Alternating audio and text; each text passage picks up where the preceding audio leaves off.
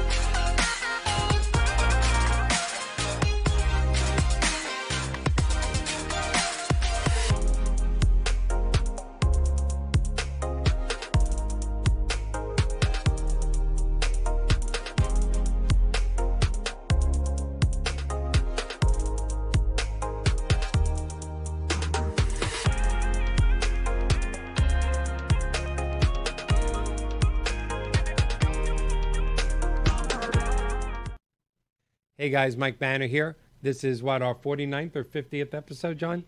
50. 2 more weeks, we'll have our 1-year anniversary. We have something very special planned for that. We have nothing planned for that. No idea. But we're going to create something in the next 2 weeks that is something very special. Thank you for coming back. I want to give a huge thank you to Mr. Mark Glickman, who was here with us last week, who created BuddyInsurance.com, a national information site, not just for long-term care insurance. Mark's father was one of the pioneers of the long-term care insurance business. Nice. But not only did he create it, but he also created it for the 4 million healthcare agents in the country, an information source. We're so glad to have him. It's a great show. It was very well watched. I'm going to be going on his LinkedIn interview show in the next couple of weeks. And this next show, what we're doing today, so thank you so much, Mark. So much appreciate you being there. But tonight we bring back one of our favorite people, Mr. Colin Castle, the Regional Director of Home Instead, which is the largest in-home care, non-medical in-home care company in the United States of America. One of our favorite guests, was one of our first guests in the first few months of our show. Has come back 4 times. And somehow I keep getting these milestone shows, and I'm not really sure. It's not planned. Yeah, I know, but you do. In fact... is it like 25, and I'm on the 50th? Yeah, I know. This is really cool. Maybe you'll be back for the anniversary, but we don't know what we're doing for the anniversary. It's not been planned Wait yet. a minute, 2 weeks from now. That's not Labor Day, is it? Because we're taking that day off. Oh, yes. On our 52nd show, I won't be here because we're taking Labor Day off. It's Monday. So my guest host will be Jay Leno, and I'm sure he'll have a great... I'm lying. It's not going to be Jay Leno. So it's actually been just a few months since you've been here. Correct. And I know you had planned on bringing one of your registered nurses with us, and the timing just didn't work out. To be fair, you were both scheduled, 4 weeks ago? Correct. When the Great Flood happened here. Yes.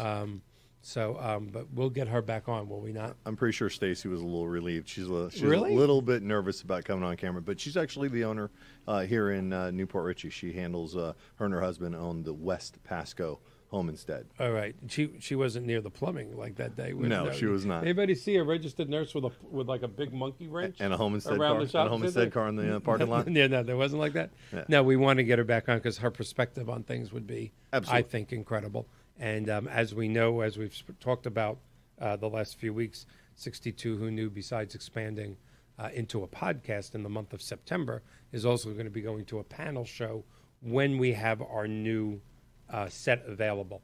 More of a talk show with several people. And I still think it'll be incredible to have you here with a long-term care insurance expert, with a Medicare expert, to have you guys talk about really and truly how these industries work together, or how they should be working together. I'd love to be a part of it. We would love to have you be part of it. So let's get into it. You know how the hour flies. Yes, sir. We're going to talk about a few different things today. And this is big. It's funny that you came up with these topics. You know, I'm not in your industry, obviously, but I read, and this is big. There are big prescription risks out there. Correct. For seniors, and I guess for everybody. Correct. Although our world happens to be seniors. Tell us about this. Tell us what's going on. That's a dangerous thing. Well, you know, in today's age, a lot of times, you know, we're taking supplements then suddenly, we're might be taking, high blood pressure medication, heart medication, and especially as you get older. And some of the things actually is, some of the percentages out there is about almost 60% of the seniors, 65 and older, are taking 4 or more prescription drugs. And about 27 of them, a quarter of the population is taking 6 or more prescription drugs.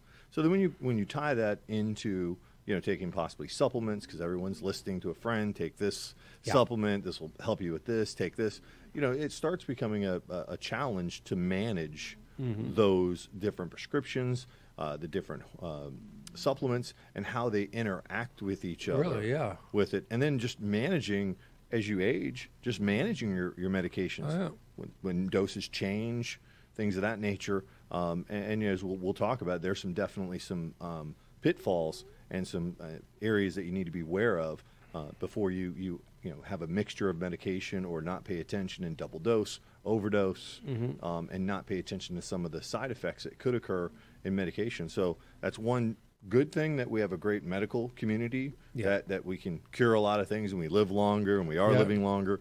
But there is some side effects to it. Is they're definitely putting us on drugs more quickly, more often. There's no doubt.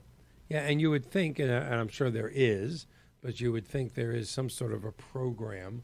Every time I go to the doctor, which as I get older is a little more often, they ask if I'm still on this medication. Has this changed? Correct. I'm assuming that, they're sitting there entering it into a laptop usually. I have a great doctor, several great doctors, unfortunately. I have more doctors than I've ever had before.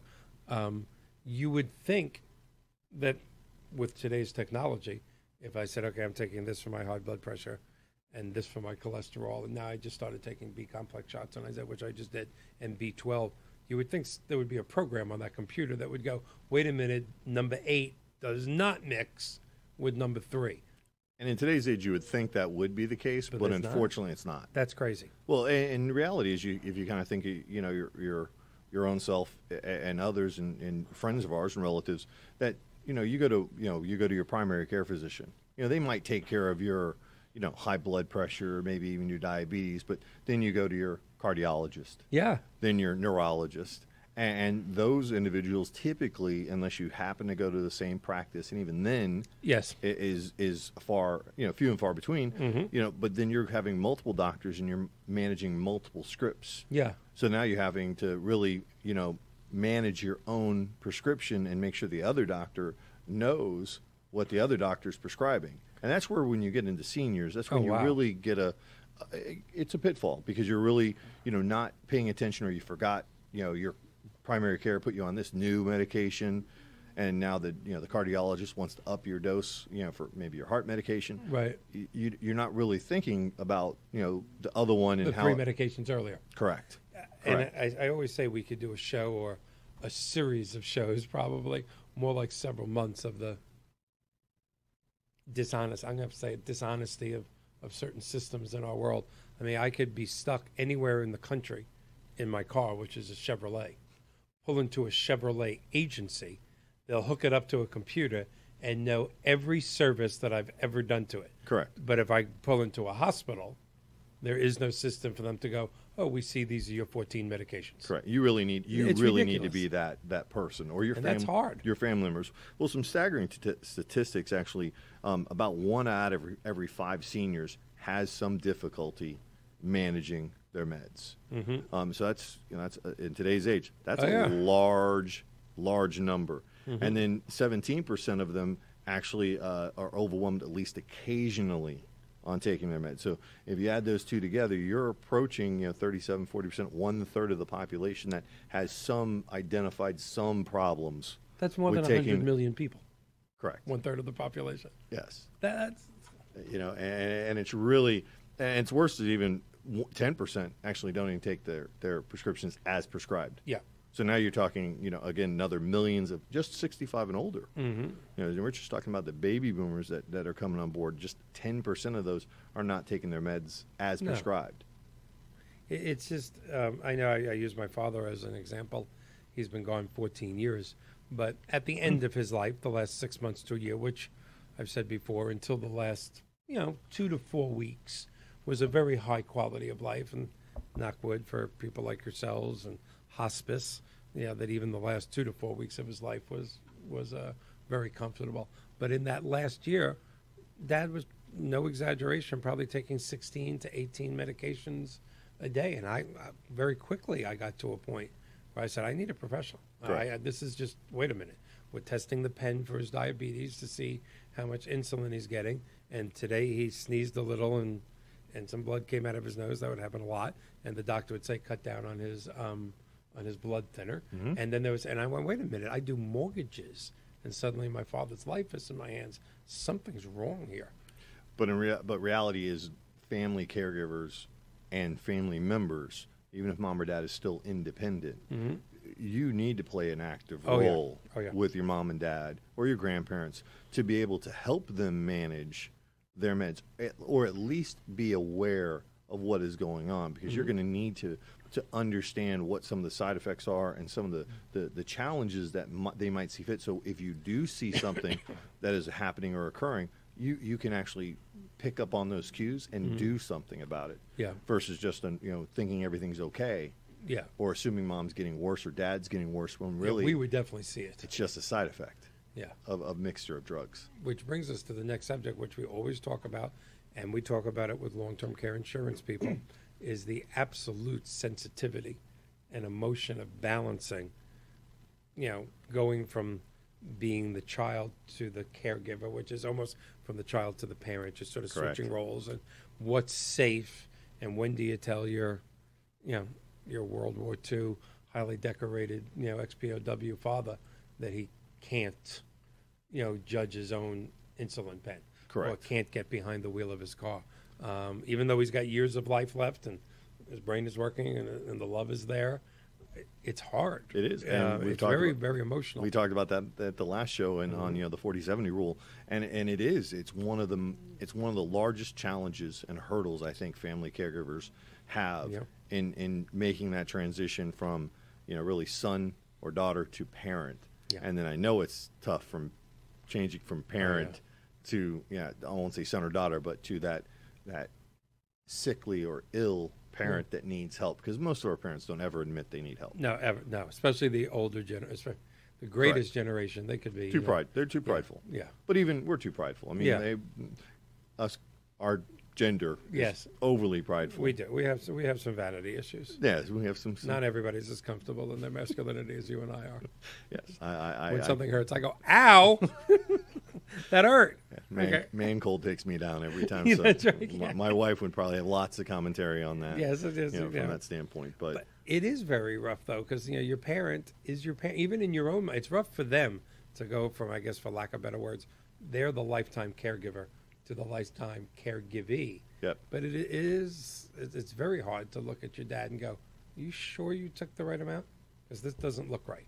Or, "Why don't I drive you to the doctor? You're walking a little unsteady." Correct. When they're going to look at you with love and go, "I taught you how to drive. I think it hurts. It really does. I can handle it." Yeah, I think I can handle this. Yes. And you don't want to say, no, you can't. But, you really have a couple of, when you are talking about medications, there's typically some, really big hurdles or big issues you want to pay attention to. Most of the time if you're, I'll say in a normal regimen, you're taking your meds consistently, that's sort of that cadence, that march. Everybody stays into it. So when you're looking for those out of steps. Yeah. The missed cadence, things of that nature. And there's some big ones that stand out. One is, just hospital. Yeah. Your mom or dad goes in the hospital, or they go into rehab.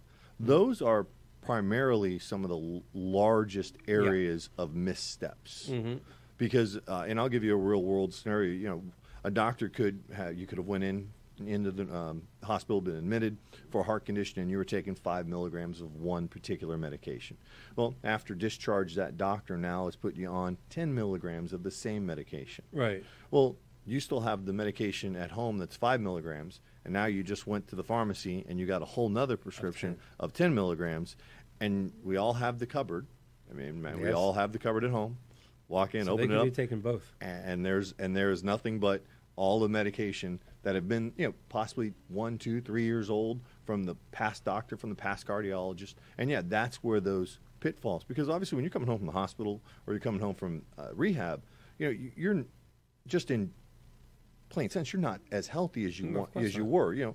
You're tired. You're recovering. You might be in pain. You're not completely thinking straight. So that is one of the largest areas of opportunity for medication mishaps with it. And those are when you really need a son or a daughter or a caregiver or someone that is assisting you with your medication to know, hey, you were on 5 milligrams, now you're on 10. Let's get rid of that old medication. Yes. How to properly dispose of it and make sure you're not double dosing. Yeah.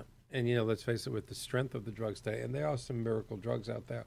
10 milligrams, I hate to be dramatic, but 10 milligrams is a lifesaver and 15 could kill you. Correct. Yeah, it's really, it's what you say it really steps up for me. It really hits home because I remember coming home with Dad. His last year was congestive heart failure, so unfortunately we're in the hospital too much. And we had some great doctors who said, remember, here's his new medicine. When you get home, ask the nurse to get rid of the old medicine. I'm not sure everybody does that. No. Well, you even look at not just the medications. You have to look at your supplements because I go in. I've had surgery before, and next thing you know, I'm starting to read on my pre-surgery. You need to stop taking fish oil or any of those type of blood thinners 2 weeks prior to surgery. So you're an older adult. You're taking fish oil because people have said that's good for you. It's good for your hair. It's good for your nails. It's not working for you hair-wise. No. I had to say that. There's nothing that's going to save we this. need to get you a lot more fish. Yeah, a lot more. I prefer order some fish, please. I prefer the bald look. Okay. It does much better for me than the Dr. Phil look as I would like to have. Dr. Phil. But it's one of those things you have to pay attention because you might not have told the doctor that, hey, and by the way, I am taking fish oil or I'm taking flaxseed oil or something of that nature. Then you come home with blood thinners from the doctor, and now you're still going right back to your old routine, which you wake up and then we're all kind of like that routine hounds. We just get up and do the same thing every morning, and you're in there making your coffee, taking your supplements, and next thing you know, you add a blood thinner on top of your normal supplements of fish oil or something, or your flaxseed oil. You're laying on the floor. Yeah, it could be that quick. You don't pay attention to it, so you really need to understand how everything interacts. Not just the medication, but you also need to be truthful with your doctor about what type of supplements you're taking, and make sure your family is aware of what type of supplements you're taking. Because when you start looking at what interacts with each other, you might be a little shocked. Oh my God, yeah. Don't want to stop everything, but you at least need to understand how things work together and complement each other or cause side effects. When to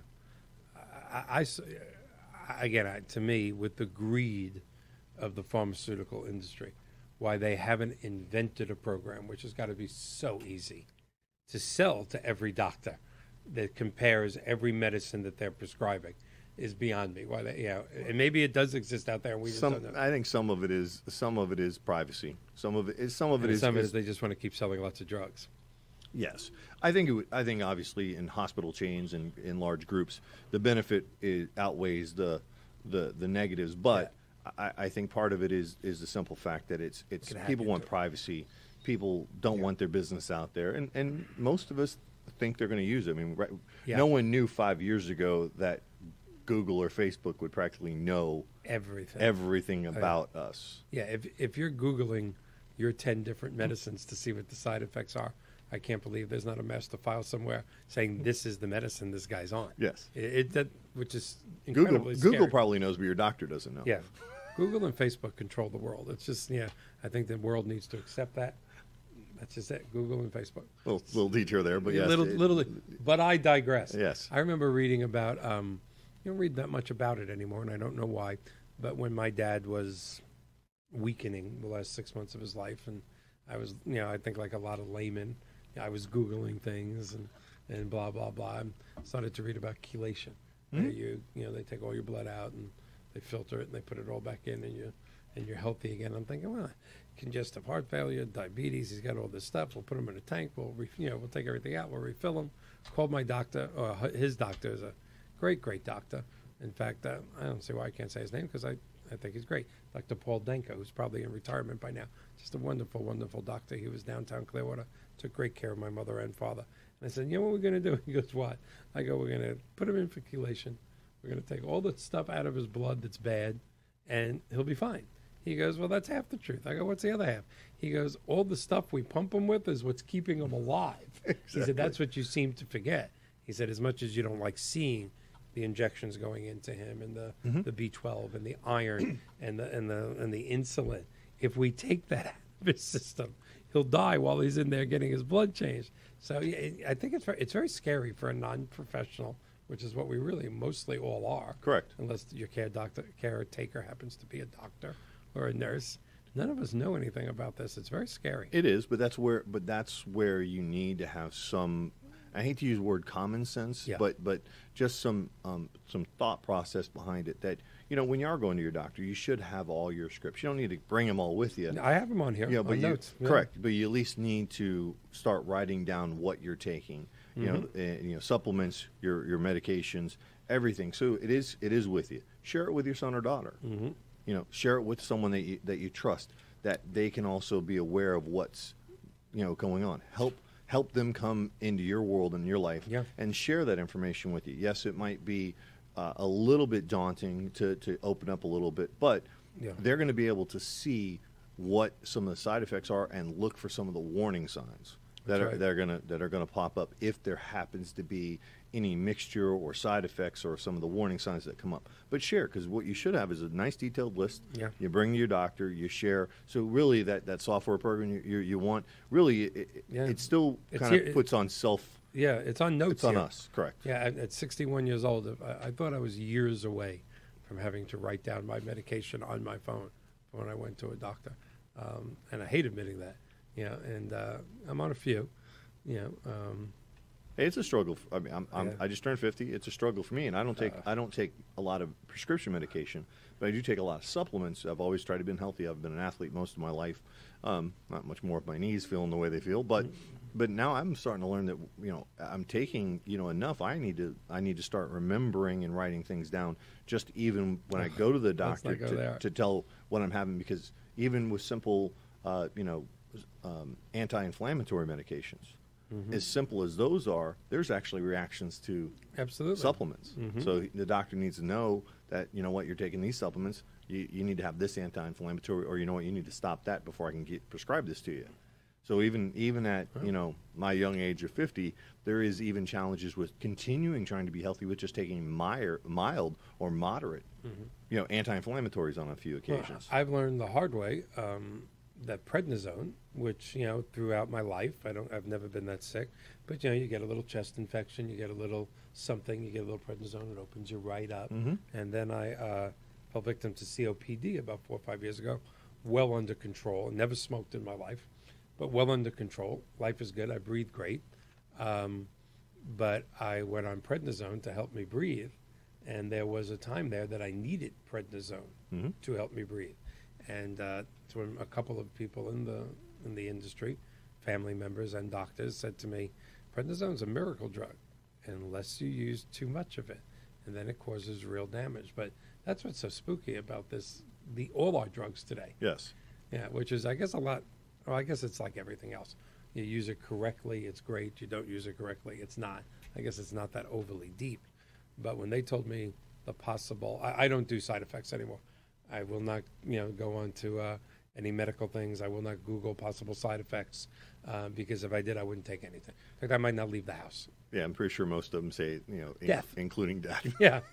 That's the last. It's funny when you a little sidebar, just what I consider humor in this very serious conversation, but listening to medication, commercials. It's really, the first 15 seconds of a 30-minute commercial is about the actual drug. The last 15 minutes is all the warnings. Is all the warnings, talking as fast as they can talk. Yeah. To get them all out, and then they slip in this, including death. Including death. Yeah. It's like, hold on, pause, rewind. Did I hear that right? Another one of my great doctors who's put it in perspective for me before I stopped looking at warnings. He said to me, "Let me be honest with you about something," and just blunt. I said, "Go ahead." And again, I said, "Great doctor, just a great doctor." She goes, "Let me give you the warnings. Symptoms of starting your car in the morning: electric, gas, combustion, fire, instant explosion, death, being burned alive. These are all possible things when you do that in your car." She goes, "So, do I make my point?" I said, "Yeah, I'm going to walk home." That's that's it. But it is true. Some of these warning stuffs, it's just, I know they're saying it because 1 out of 100,000 people it happened to, Correct. it's always the almighty dollar and Correct. and their malpractice insurance. But I can't tell you how many times I've hesitated to take something, then thinking, no, I trust my doctor. He said, take it, take it. But I think there's a lot of people out there hear those warnings and go, I don't think so. No. Well, and that's also kind of goes in that whole dosing thing. You do need to know, not only do you need to know what drug you're being prescribed, but you also need to know what doses that you're supposed to be prescribing and the time you're supposed to be taking it. So you do. That's why, again, it's in the scheme of things, managing a couple of meds isn't too difficult. Yeah. But when you start getting into, most of our seniors, again, the statistic was over 57% was on 4. Almost 1/4 of the population was 6+, and those are actual medications, prescribed medications. You really need to start understanding, how they interact, the doses, the side effects, the co-side effects. Oh, yeah. It is important to pay attention to those little things, because you're right. You don't know that simply taking too much of one medication too close together could easily cause symptoms of dementia, could be Right. symptoms of as Alzheimer's or confusion, and people are going to start not associating that with medication mishaps. They're going to associate that with mom or dad is slipping. Yes, absolutely. And I think that's probably one of the hugest misconceptions about medication management, especially with family caregivers, because we come over, we see mom or dad, Yeah. and we see that they're not quite the same. And unfortunately, we go straight towards, there's a problem. Mom or Right. dad is slipping, grandma or grandpa is not the same. Right. And we go always to the instantaneous bad portion of it versus really where family caregivers need to step in and really, buffer the difference between taking away the independence of mom or dad, Right. but because most people, it's the other part of some statistics is 90% of the seniors are open to help. That's right. So they're very personal and want to keep their freedoms and keep their independence. They are very open to help. So as long as our loved ones enter into their lives in a I won't say a professional manner, but in Non-intrusive. a non-intrusive, understanding manner, and understand what they're asking their loved one to do, then most of the time you're going to find their loved one very open to sharing what medications they're on, sharing letting you help even manage it, look up the side effects, and be aware that, hey, you know what, some of the side effects of this are confusion or increase this or fever or sweating, and when those things are swelling, when those things occur, our mind shouldn't run directly to mom or Stroke, dad's heart attack. Yeah. mom or dad slipping. Yeah. They go, oh, wait a minute, this might be just a simple mix of a medication. Mom, and then you go into it, and it's almost like a list that we have is what are you doing, what happened, what'd you take, when was the last one, and you try to go down what occurred over the last maybe 12 hours and identify before you make the knee-jerk panic reaction. Yep. And it could still be a 911 call. Right. But that 911 call could be, hey, mom, I believe mom or dad overdosed or had a little too much of this, which is throwing a very precise dart. Yes. Versus a Quick, shotgun. come over. I have no idea. Yeah.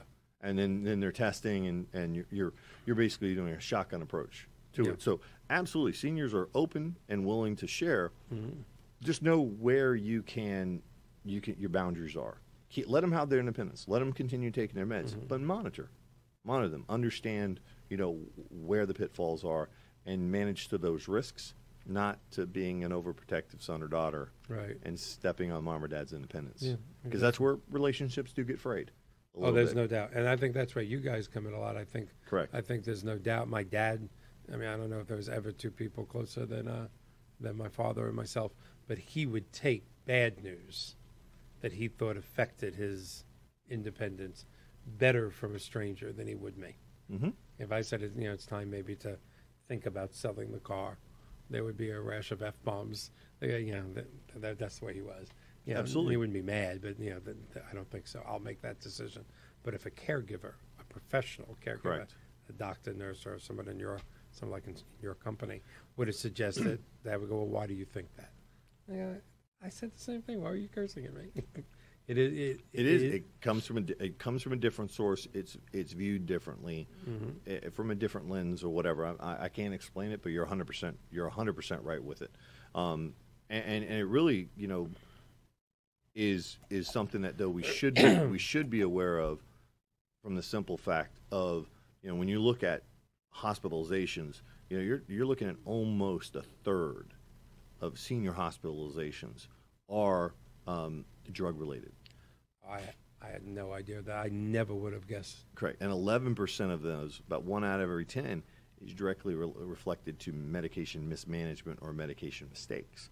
That's again, when you're talking about 10% of, you start slicing that number up, a third of everyone's six drugs are over. You're talking about 1 out of every 10. We're talking tens of millions of people again. Correct. Over a year, it could be tens of millions of hospital visits that are directly related to medication mishaps.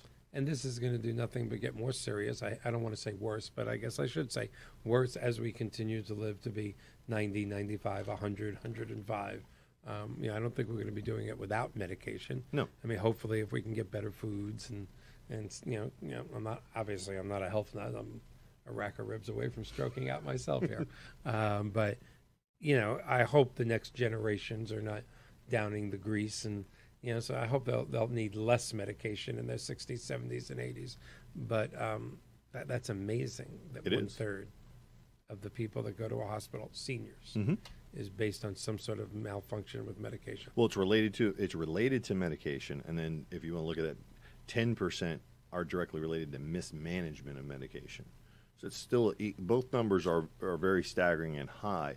But you look at the strain on our hospital situation, you look at a strain on just our physicians. That, if you could just curtail that slightly, it's a huge impact. Yes. Not only to the hospital, chains, but just to the family dynamics, to mom or dad's health, because we didn't survey, or we didn't get into that portion of the survey of how many of those 10% resulted possibly in long-term effects, be it negative or even related to death. Yeah. But still, when you start talking about 10%, that's a large number of medication mishaps. 10% of anything you have to pay attention to. Correct. Yes, sir. In any field, in any. Correct. The pressure. We talk about this a lot, and that's where a company like yours comes in. And I still say I think the first person to say it on our show might have been the first show or the 5th show with Mark Goldberg. And I never remember the percentage, and I know that makes me a bad host, but in the percentage of caretakers that actually get gravely ill or predecease the person they were doing the caretaking for, Absolutely. It just gives me the chills when you think about that. There's a lot of pressure. It is to be a caretaker. I can absolutely personally attest to our clients that we've had I won't say a large quantity, but we've had enough of high profile clients that we've taken care of their caregiver, and their caregiver has passed before our original client has passed, simply because, a lot of times, again, I think the mental mind of a family caregiver is a different beast in its own right. And I think they want to be able to make sure mom or dad is taken care of, and they're going to put their needs before their own needs. And they don't find that healthy balance between, taking care of their loved one and taking care of themselves. And unfortunately, it's a slippery slope. It is. Once you become sick, or once you start down that path, and again, once you get into this, if you think about it, some 90-year-old, well, if you have a 90-year-old mom, most likely in that generation, you're going to be in your 70s. That's right. Reality, because they start families young. Yeah. You're 70, so you might already be on 6+ medications. That's right. And your mom's on 6+ medications, and your or children your dad are on 4. Correct. So you might have a 50-year-old son or daughter. That's right. So when you start looking at this, and you're looking at mom or dad being, their mom or dad's caregiver, you're really looking at, a multiplier there that's unfortunately not a healthy equation for most family caregivers.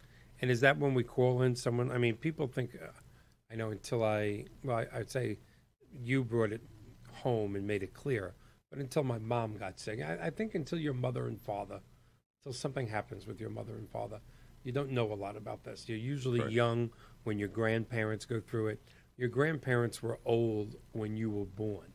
Not that you're going to miss them any less, but you know your grandparents are going before anybody. Correct. I've said this many times. It's not till either your mother or your father go, till I think a real person understands what death is, or what loss is, or what being a caregiver really means. It took me a while. My dad was the caregiver for my mom. I was the caregiver for Dad, and it took me a few months before I said to Dad, "I'm going to bring somebody in to sit with you in the middle of the night." I'm doing it, but I'm exhausted. Correct. I'm not running the mortgage company correctly. I mean, there's nothing more important than you. But I don't think I'm doing you a service. I'm not sure I can stop you from falling down anymore. No. You're 210 pounds. Correct. What am I going to do here? And he was fine with it. I think I was worse. We kind of switched roles again. Mm-hmm. In the beginning, he didn't want me taking care of him. And now I think we kind of switched roles where he went, "You're right. You need to get some sleep.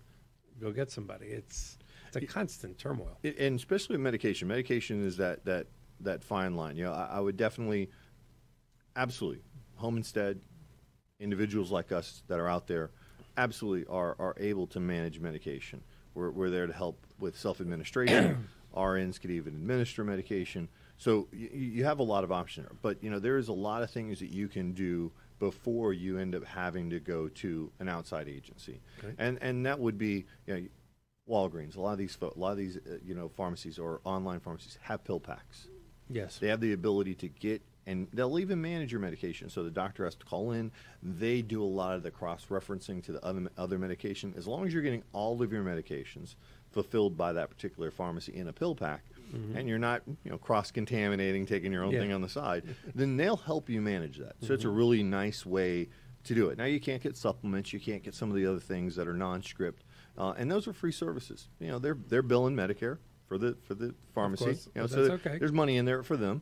But it simplifies. It says, here's your AM pack, here's your PM pack, here's your bedtime pack. So everything's spelled out for you. It's really nice and simple. So that's kind of that first level. If you want to get past the handwritten, your notebook notes, then you can go into a pill dispenser, some sort of either yourself who coming through and setting up the pill boxes, or having a company like ours that come in for the nurse and help set up pill boxes, things of that nature. Again, those are the things that keep your family independent, right, and self-sufficient, but giving some peace of mind that they're still getting the medication when they're supposed to get it, and it's manageable. You can walk in, you can see, it's Tuesday, Mom didn't take med PM, so what happened, why, right, or pills are missing, then you understand something's going on, versus, just seeing the pill bottles in the cabinet, right, and next thing you know, you're up there counting every one of them. That's right. Trying to figure out what's going on. So and by then it's a little late. Some damage might be done. Depending on the drugs, yeah, absolutely it could be. And then you kind of take into the next step of some of the things we talked about, medication machines, a little bit more control. They kind of alert mom or dad when the meds are ready to take. So you have a lot of different layers that you can help your parents or your loved one manage their medications without just jumping in there like a bull in a china shop and taking over. It's funny you mentioned Walgreens. Now that I think about it, the only time in the last 5 years of my life that somebody said, "Michael, there could be a problem between these two medications," it was the pharmacist when I was picking up my prescription. Absolutely. It was them. In fact, it was Walgreens. They do a great job. A lot of the pharmacies do a great job of doing the pill packs, and what they'll do is they'll coordinate all your prescriptions with the doctors, and that's one of the things that they will, do. And because I encourage a lot of their families that call us, and they're looking for like minor services, pill, medication management, maybe things of that nature. And before they really dive into having to pay us an hourly wage or anything of that nature, I always let them know that there's alternatives out there for simply med management that they might want to take first before they come down our path. Because typically when we come down, the home instead path or another agency's path, is you want to be able to have not just medications, but you want to have the companionship. Right. You want to talk about the other things that we need to do, be it meal preps, things of that nature, to make it a complete package for mom or dad versus just someone coming in, setting up their pill boxes and moving on. Before we talk about a complete package and a couple other things, I always meant to ask you this, sure. And then we always have such great conversations. That's why we invite you back so much. I know you've gone out of your way, and now I do it when I talk about you, because we speak about your company even when you're not here. The largest non-medical in-home care company. But you do have RNs that can and RNs are not non-medical. Correct. So when you say non-medical, because you came and helped with my nephew in Tampa General Hospital Yep. A few months ago. Thank you so much for that. What do you mean by non-medical when you have RNs? They're about as medical as you can get. Yes, there's a bureaucracy and statutes in Florida. One of the things, no matter who you are in the medical field, you have to have an RN on staff. So even if you're fully what they call a skilled agency that are going to be doing a lot of medical, they have a director of nursing. Director of nursing manages all of the nurses below them and caregivers below them to make sure the plan of care, things that they're supposed to be doing in the home, is taken care of. So that's some regulations that they have. Well, just because we're non-medical doesn't mean the state just allows us to do anything we want to do. We have to have an RN on staff. One, to make sure our caregivers are tested. They go through the proper training. They can demonstrate skills. So again, anyone that just puts a caregiver in a 4-hour class or a 6-hour class and sends them out to their first shift is really not setting the caregiver up for success, let alone the family member or the senior up for success. So that's why RNs are supposed to be there, because the RNs are licensed. They are the ones that sign off on the skills of a new caregiver or even existing caregiver that we hire to ensure that they have a base minimum standard of skills before they go into the home.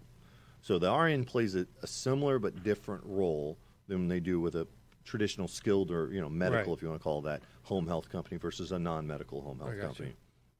And then we don't do some of the services that a traditional RN. We'll do medication management, but we don't do injections. We don't do PT. You don't replace O2. a catheter. You don't replace an IV. No. Catheters, obviously, it's not to get too far down the weeds. There's different types of there's different types of catheters. There's externals. There's internals. So you might be someone that just might be a little bit incontinent. You might wear an external catheter, a male or a female, just at night. Those are things that will fall within our what we call scope of services versus an internal catheter that's a skilled agency that handled by a nurse. That's not us. We can change the bags. We can help that, but we're not messing with the insertion points. Yes. Now, a company like yours, you have a fairly large operation. You have one registered nurse per, or does it depend on how many people, patients you have, or caregiver? How does it? It's really your size. It really depends on your size. We actually have two nurses for our staff. One that runs our quality assurance team. So she's actually out in the field ensuring that our caregivers and my staff are doing the right things. So she's actually out visiting families, making sure. We then have an RN that actually handles our training. So he handles, and he's an adjunct professor at a CNA school. So he comes in and he handles all of our training and makes sure all of our curriculum's up to date, teaches everything, and does all the hands-on skills and signs off on a caregiver before they actually physically go out into the home. So depends. We're a large franchise. Others are a little smaller, so they may not need a full-time RN, let alone 2 full-time RNs. So you don't necessarily need the full-time. No. I'm checking out my question. It always has amazed me that, well, first of all, it amazes me that the hour goes so quick. We have like 15 minutes left, but we still got good time. How people that do what you do for a living, the mental attachment to your patients, which I've seen firsthand with my mom and my dad, is so staggering. And let's face it, many of your patients have a limited lifespan. Not all, but many of them do. How they next week go do it again with someone else. To me, correct. That's just unbelievable. Oh, well, it's a gift. Yes, and the mentality of a caregiver, be it professional caregiver like works for us or a family caregiver, is second to none. I find myself outside of heart and selflessness. Those are the only really terms that really come to mind quickly. They put themselves second to the other person, and it is amazing. And I think it's also a tough situation because it's for family caregivers, it's an unpaid. So there's a lot of sacrifice with it and a lot of pressure that goes on to the family. Be it the husband or the spouse or the wife, someone has to pick up where the other spouse is picking up mom or dad's care or help. Someone else has to pick up the family's help. So you got to have a really strong relationship there, and that's where unfortunately a lot of things get awry. Feelings get hurt, things of that nature. And then our professional side, I would love to pay all of our caregivers more. They do such a fantastic job, but it's one of those. And not, I'll be blunt. It's sort of the devil thing with it, because unfortunately, you know, you have to pay more, you have to charge more, and you know, as my wife says, you know, our seniors are retired. Their income making capabilities are done. Behind them. They're done. Yeah, they're behind them. So whatever they have in front of them has to last for the rest of their life. Yeah. And my wife and I are very cognizant of that. If you don't, then, as you and I have talked many times, once you've outlived your money, then your life has a major change in you, because now you're going into possibly a Medicaid nursing home or a Medicaid assisted living. And a lot of times that's not the lifestyle or the life that you led, but you've just simply outlived your funds. Yeah, so my wife is ultra sensitive to, you know, asking our seniors to pay more, because they're not able to earn anymore. I know many personal, you know, caregivers, not family caregivers, but professionals that I have to say, long after the patient ran out of money, was still coming. Absolutely. To their own financial detriment of their own family. Yes. Because they have bills to pay. That's why they have a job. Yes. The heart of a caregiver is just kind of staggering. It's second to none. I mean, it takes a unique individual, you know, not to put, you know, my funnies out, but it is. How do you walk into a home? I always kid some of my wife will probably hit me for doing this or saying this, but you know, how do you walk into a new home or come into someone that you're giving a bath to, or you need to, you know, help them with, you know, it's like, you know, you walk in the door, go, hey, we're here, let's get naked, and get naked and get in the shower. Yeah. How do you break that ice? The only I've way done to do that it is many times. I got slapped. I mean, it's just. But the caregiving wasn't involved, so maybe that's a whole different show, a whole different a whole different channel too.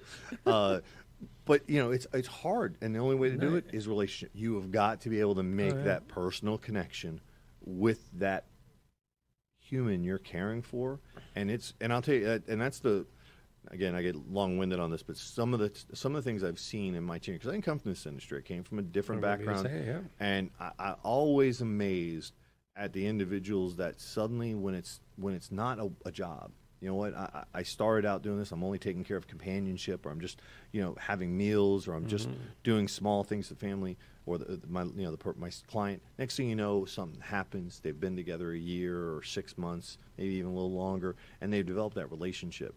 And suddenly now they're no longer looking at that as a client relationship. That's my friend. Yeah, and now I'm okay with doing some of the things I wasn't okay with a year from now. I've always admired the evolution that our caregivers go through for taking care of our seniors. Yeah, and I've said this many times. Well, again, since my mom passed 16 years ago, that was my first experience with hospice, who is a special group of angels. Yes. I just don't know how they get human beings like this. And I get a little negative, because being self-employed myself in the business world, you have a hard time finding good help. Absolutely. A good receptionist, a good processor, a good loan officer, a good accountant, a good this. How is hospice and companies like yours, Home Instead, finding these angels to walk into people's house, develop that bond, and take it past the X amount of dollars per hour? Correct. It's true caring. And again, it just staggers me, because it's true caring from the second they walk in. Yes, like you said, the bond becomes closer. Correct. 6 months or a year. But I've yet to meet one. I've met a lot of people in my life where I've gone, yeah, I don't think so. I'll get a roof from a different person, or I don't want them working on my car, or yeah, maybe my son's right. She's not such a good teacher. She seems a little mean. I think maybe my son's right. Yet to meet a caregiver where when they left, you just didn't go, how did they become like this? If they don't last long in the industry, if they don't have a caring gene. Oh, okay. They don't. Good caregivers are hard to find, and you hold on to them as best you can. But you also have to balance that, because again, even as a professional caregiver, you know, you have stresses. Yeah. You see things that you may not have seen in your own personal life, be it death or family drama or whatever it is. You're exposed to, you know, the aging process. You're exposed to all the things that come along with mom or dad or grandma and grandpa becoming older and passing away. And some of us, and even for me, as much as I've had turmoil in my life with family, it still doesn't get easier. No, I've gotten it doesn't. numb to it a lot. You've but learned how it's- to handle it. Yes, but it's still surprising, and I always try to warn people to be prepared for, the next step, whatever that next step is. If that is, mom's just getting a little older, whatever it is, mom's got to go in a nursing home, mom's got to go in assisted living, or she needs home care, whatever it is, be prepared for the next one. Because as much as I'd love to tell my 4-year-old son I'm going to be around forever, I know that's not real. And yes, caregivers play a huge, huge role, and family caregivers. I know I work for professionals and I hire professional caregivers, but I can't say enough about family They're caregivers. unbelievable. They're the people that put their lives on hold to do things like this, to jump into medications and to deal with the day-to-day aspects of their parents' lives. I can't even imagine. It's unbelievable. On one of the future shows I want to talk about when you're here, because we're probably down to a few minutes at this point. I want to talk about, I don't even want to call it burning out, but there has to be a saturation point. Somebody becomes a professional caregiver in their 20s or 30s. Maybe they were nursed and they came into caregiving. I mean, how many decades of love and loss, can a human being take? Correct. There's many people don't realize this, but many psychologists, maybe many psychiatrists are alcoholics. How long can you sit around listening, to people's problems before it does start to affect you? The best people in the world, policemen, who I have the most respect for in the world, but they have a high, they have a high rate of abuse and things such as that. Yes, sir. Because how long can you be with the worst of society? You're only human. Well, Is there something similar like that? It is, but I would say from my perspective, in the scheme of things, our industry, Home and Said being only 25 years old, and we're one of the older, franchise and systems out there, that portion of the study I would say that has yet to be looked at. I know it's being looked at, but again, being only 25, even though 25 is a long time, in the scheme of things, it's for a quarter industry, of a person in today's world. Correct. For an industry, we're still in our youth as an industry.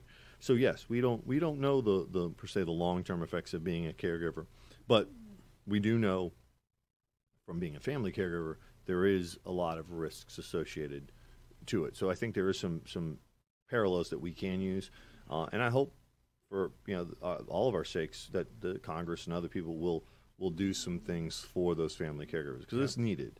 It's definitely needed. One of the times that you're going to come back, I hope, on the panel Absolutely. show is to introduce a new, Mark Goldberg is coming on to introduce a new long-term care insurance product by Nationwide, a name that everybody trusts, that does include certain cash, I don't want to screw it up because it's not my level of expertise, but of taking care of the caregiver.